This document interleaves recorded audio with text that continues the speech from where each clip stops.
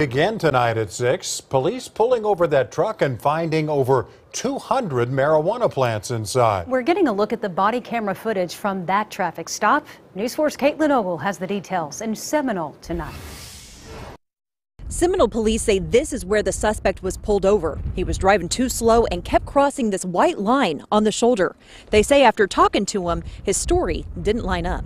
You're running about 25, 30 miles under the speed limit, and then you cross this white line twice. January 11th, Seminole police say they pulled over suspect Bun Wong along Highway 99 and East-West 1255. The smell of weed allegedly coming from the truck. Wong tells the officers there's marijuana back there.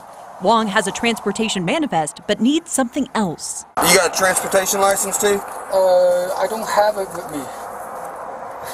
Man, that's illegal. Then the 46-year-old opens up the truck. Goodness gracious, how many is supposed to be there? The entire back of the Penske truck was full of marijuana plants and pots, and we found 222 marijuana plants, which didn't match the manifest at all. Police say that also raised a red flag. Another was Wong's alleged destination. Wong says he came from Okemah on his way to Nowata. Well, you didn't come from Okemah. Yes, I stopped by somewhere else.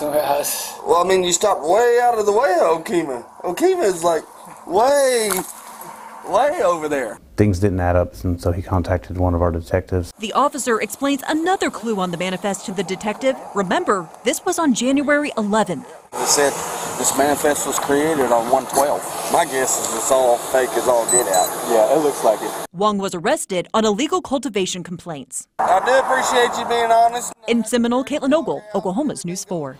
All right, Caitlin, thank you. Remember, just in November of last year, Seminole police had another big bust.